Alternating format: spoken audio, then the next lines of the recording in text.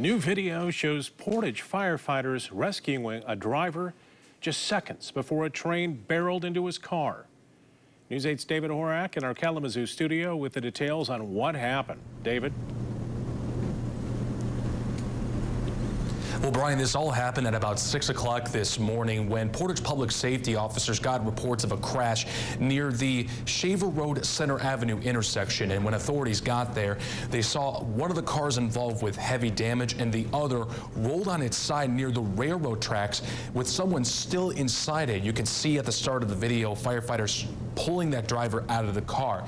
That driver told them he had severe back pain and couldn't get out on his own, and that is when the train crossing signal lights began to flash and they could hear that train approaching. So firefighters jumped into action, pulled the driver from the wrecked car, and just 20 seconds later a train plowed into that car.